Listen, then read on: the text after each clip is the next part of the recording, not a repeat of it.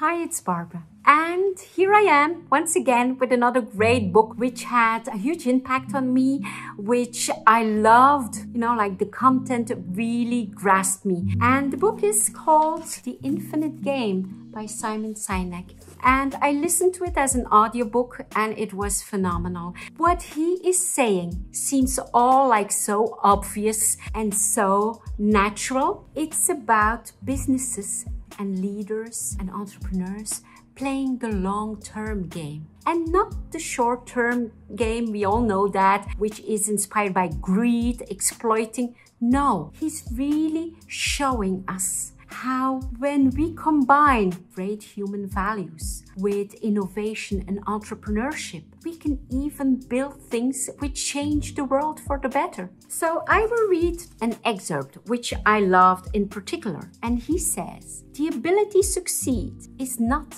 what makes someone a leader. Exhibiting the qualities of leadership is what makes someone an effective leader. Qualities like honesty, integrity, courage, resiliency, perseverance, judgment, and decisiveness. And I couldn't agree more. And unfortunately enough, we don't see it yet so much manifested in our world. When we look to political leaders, some leaders of, large organizations and corporations, much of them are still driven by the ego, the need for power, the need to be someone, the need to acquire things, to exploit. And his book really shows us step by step, and it gives us those insights. I hope that as many leaders as possible read that book to shift onto the long term, because that's what our planet, that's what humanity needs right now. So it was for me a fantastic read.